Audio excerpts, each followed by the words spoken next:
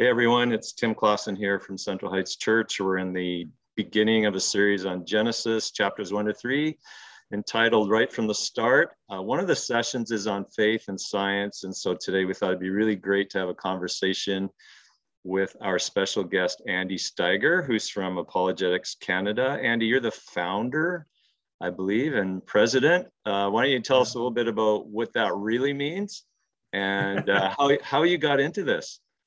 Yeah, what that really means is I work a lot. It's pretty much what it means. So my wife and I founded the organization 11 years ago. I was finishing a master's degree and really looking for God's direction in my life. I've now pastored for 20 years. And at that point, of course, it was only around 10 years. But asking, Lord, where would you have me go? And I thought it'd be the mission field. And in many ways it was. Back to Canada. At that time, I was in Los Angeles. Back to Canada, really to help the church just engage with where culture was at. At that time, a lot of young people were leaving the faith and wanted to speak into that. So I was working in Los Angeles with an organization called Apologetics.com. I thought, hey, I could be Apologetics.com in Canada. And then we dropped the .com. We just became Apologetics Canada, which I later kind of thought, wow, it's a pretty grandiose title we gave ourselves, right? Like Apologetics Canada. And I can actually say though these days that we've lived up to that, because now we have 2 staff in Ontario, we have 1 staff in Alberta, and then there's 2 of us, actually 3 of us here in British Columbia. Oh, that's so good. And I just want to say, I think you're brilliant and that's also very kind of you, thanks. Also relatable. I've read both of, I don't know if you've published more than 2 books, but I've read Thinking, and I've also read Reclaimed, and found myself highlighting lots of sentences and whatnot in there. So yeah, you've had a really positive impact on, my perspectives. And so I'm really grateful to have this opportunity. We want to talk about faith and science. Maybe we should start with definitions. So how would you help us understand, how to look at those 2 terms?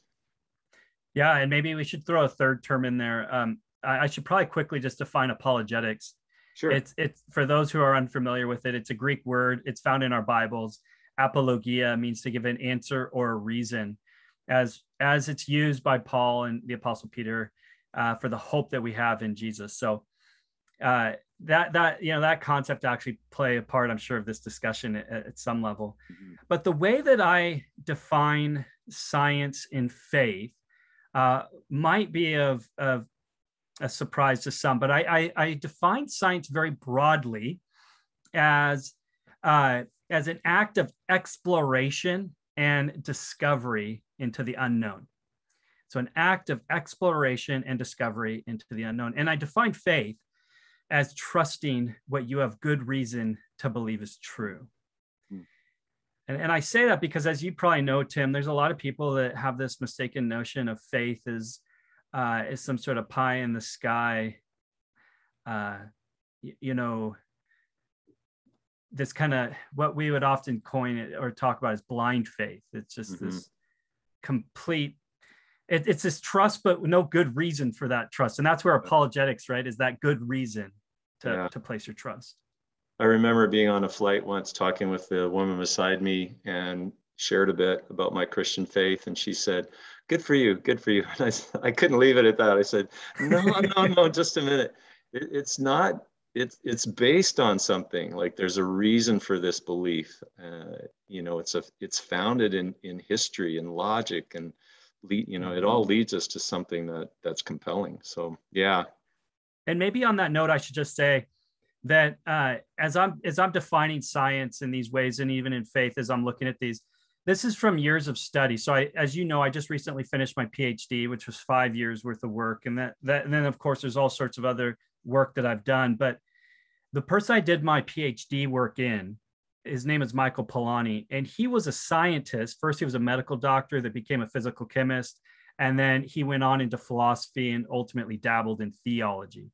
So if people are wondering, why am I defining science the way I am? Well, I'm defining it from that perspective, from my doctoral work. And I'm sure it's going to engage at some level in the conversation we have here. But that's it. That's the the street cred for why I'm defining science in that specific way. Well, I think the whole idea of exploration and discovery is really helpful. So, yeah. So thinking of those two terms, science, faith, in your experience, what is the mood out there in the relationship between those two? The mood that I have encountered from the last 11 years of doing Apologetics Canada is just confusion. I have seen confusion on both perspectives. So I've seen confusion amongst scientists of how to view faith, and I've seen people of faith with confusion on how to view scientists. And I'll never forget a conversation that I had once with a lady that attended our church, and she was a scientist, a geologist, in fact, and was explaining to me that when she went to work, that she would put on a science hat, and that when she would come to church, she would put on her faith hat. And she saw these as two separate things that didn't come together and shouldn't come together. And that's when I realized, man, we should probably talk more about this. So I'm actually really thankful that you're having this, this series at your church, because it's a needed conversation. Yeah, I agree. And it's funny, because my next question was going to be, for a Christian, how should science and faith really work together? Yeah. Now, there's a lot that could be said on that subject, but let me just maybe tackle two things with regards to that. Mm-hmm. First, I think it's important for the scientists to realize that faith is a part of science. And a lot of people don't think in that regard, but it's fundamental. For example, when a scientist or a student goes to university, for example, to become a scientist, they are learning in a tradition, and they're taking information on faith. They are going to hear many things that they're not going to go and do experiments on themselves. They're going to take it on faith that what was done correctly, and that they're being told truth. Right. So there is that faith component. They're putting trust into the profs and into this system, if you will, as they're getting educated. But then there's a much deeper level of trust that's taking place for a scientist. And that is, and this is a part that a lot of people don't think about, that you are a person that is using your five senses to, again, explore and discover in the universe. But that isn't, again, an exercise of faith. You're required to trust that your five senses are working accurately, and that your mind is able to engage with the world, and that you, in fact, can explore and discover truth. Does that make sense? Yeah, in fact, my mind started thinking about, it automatically assumes that there is more than just materialism. 100%. If it's just neurons firing and atoms at work, then actually logic doesn't make sense. So I think just by you saying that automatically made me think of how important both worlds are, really. Well, and maybe we could just put it this way: science requires a scientist. Mm-hmm. But what's the worldview that you're going to be able to substantiate that scientists exist, or what even constitutes a scientist? Now, on the flip side, with regards to faith, I think it's important that people of faith realize that science is an important act, that God has spoken to us through two books. In fact, I think you could actually say three books, but the book of God's words, the Bible, and then the book of God's works, nature. And the reason I threw a third one in there is I think morality doesn't fit neatly into those, in that morality is something that we encounter when we come into relationship with persons. That's a totally different conversation, but I figured I would throw it in there. Now, I did want to just say one more thing that I think might be helpful for people on how to understand how faith and science work. And this is a distinction that's actually found in science itself. And it's the distinction between pure science and applied science. And I think if I'm just going to explain these, and if you just can grasp this concept between pure and applied science, I think then a Christian understands well how they fit into science, and the scientist can understand well how Christianity fits into the whole picture. So pure science is what happens in, say, the field of physics. It's where we study the parts of the world and the physical laws that those parts follow. That's called pure science. Now, applied science would be under the heading of like engineering. And that is the science of which we are studying how you can take the parts of this world and put them together into structural or composite wholes to achieve a purpose. Now, one of the ways that you can distinguish with whether or not you're doing pure science or applied science is whether or not that structure can fail. So when we're talking about pure science, as we know, nature's laws stay consistent. Gravity's gravity. Gravity's gravity. It doesn't fail. Whereas a spaceship, right, it's an engineered structure with a purpose that can fail. It can fail to achieve its purpose. Now, that distinction between pure science and applied science is, I think, a helpful framework for us to start to understand where we fit, where Christianity fits into this whole thing. Because, Tim, we could ask a question with those two categories, right? We could ask, where does biology fit into this conversation then? Is biology pure science or is it applied science? What would you say as you would just grapple with that question? Let's see if I'm a good student. Oh, I'd say it's pure science because you're examining what is. It's right when now, it's maybe when you take it, when you're trying to create something different, then that would be applied science. Right. So now let's think about this. I think ultimately what you're getting at is that it can be both. Okay, but don't make me look like a fool here, Andy.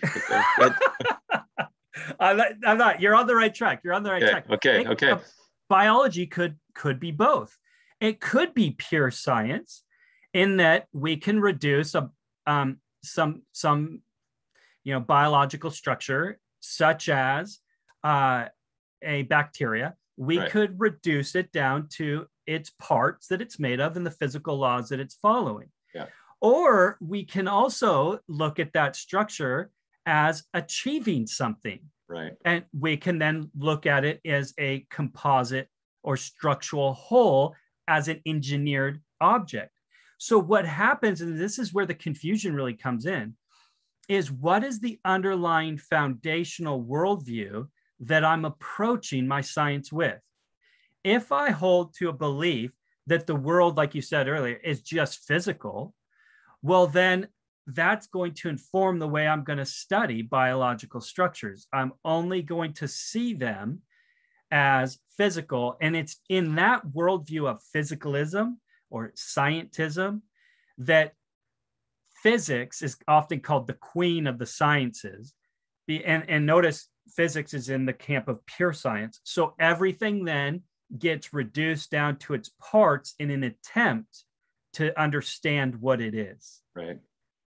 But that raises questions about, well, how are we supposed to understand the purpose of a structure if all I can do is look at its parts? Right. Now, I hope I haven't gotten too complicated here, but that would be like reading a book. Maybe it's a foreign language to you.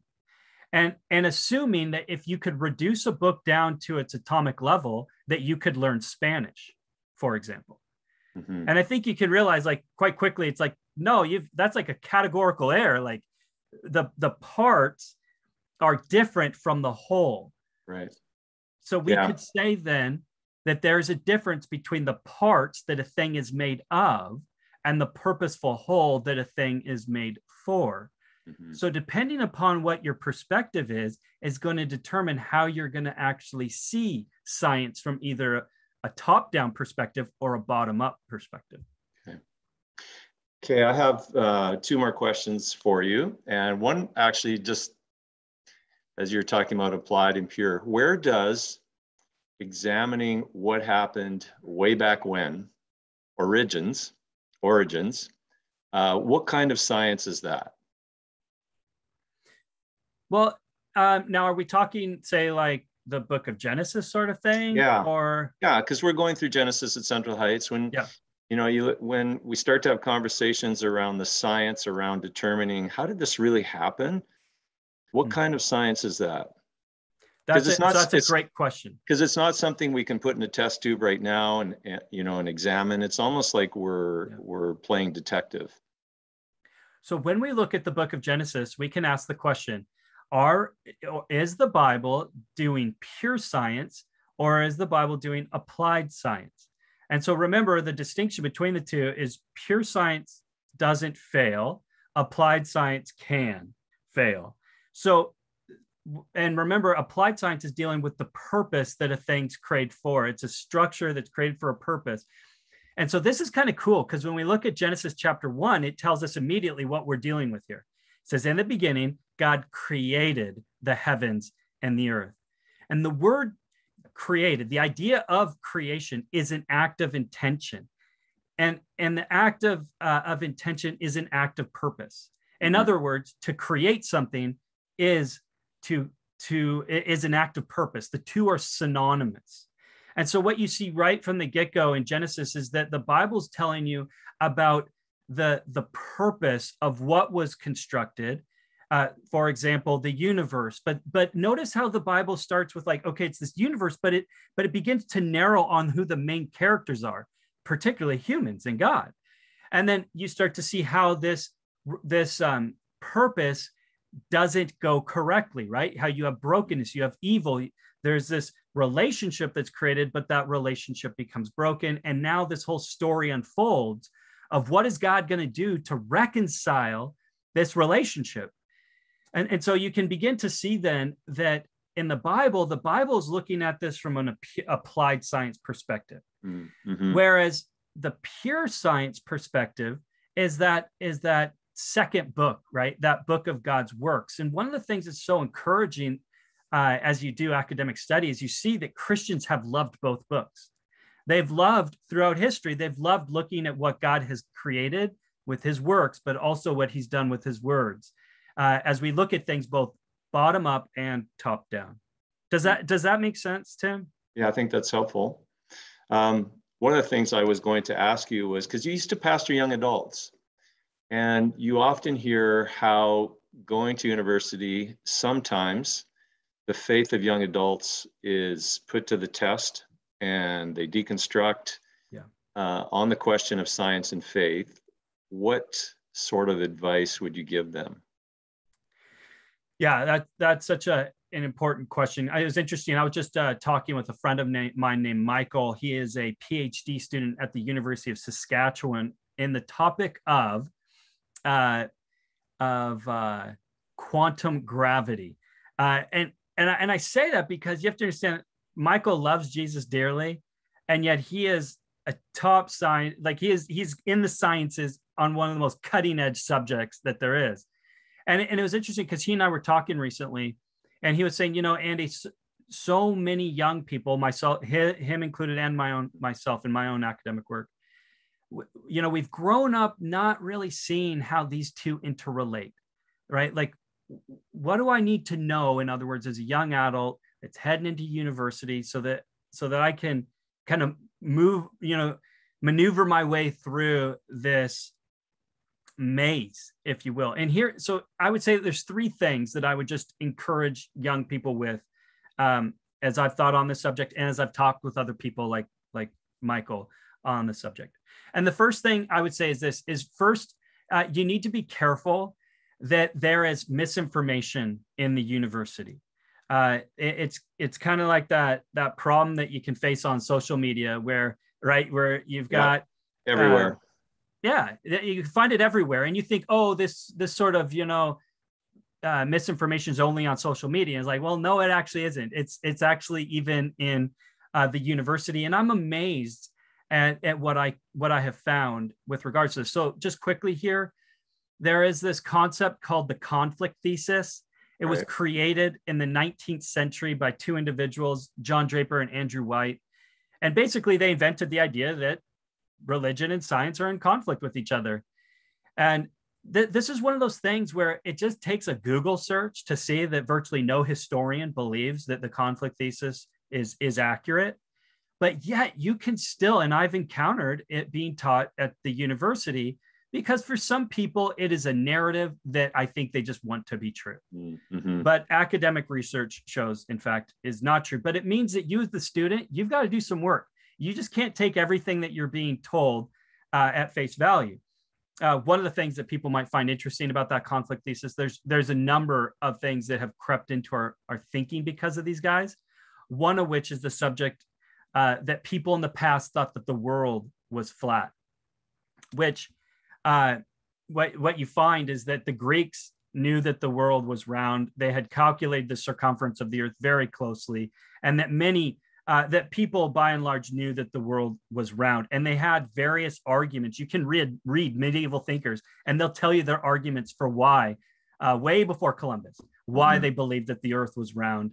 And I'd love to share some of those with you, but I'll keep moving to to the second point. The second thing that I think that we need to just keep in mind for young people is that Christianity has a robust intellectual tradition. And so for myself and people like Michael, again, when I've looked deeply into these things, it's encouraged my faith. It hasn't discouraged me. But it means that I have to do a little bit more work, because so often you'll read somebody like John Locke, or you'll read Thomas Hobbes, or you'll read Newton, or many others, and you'll only get just a slice of their ideas. And it's very easy to forget that these people were operating from a religious, often Christian perspective that informed their view. It might surprise people to learn that John Locke liked apologetics, and he even wrote a book called The Reasonableness for Christianity. And again, I could go on and on about this. You start to see a much more whole view, a holistic view of the history when you start to put those pieces together. We've got such a truncated narrative, don't we? They make good sound bites. They make good sound bites, but they don't give you a full perspective. Yeah. I mean, because that's something that can be interesting. Just taking Thomas Hobbes's Leviathan, for example. I mean, the small section of that is on political theory, but a large part of it, the majority of it, is on his faith. And again, it's just one of those things where you start to realize that people in the past brought their faith into the discussion way more than we do today. And I if anything, I just want to encourage young people to bring their faith into the conversation.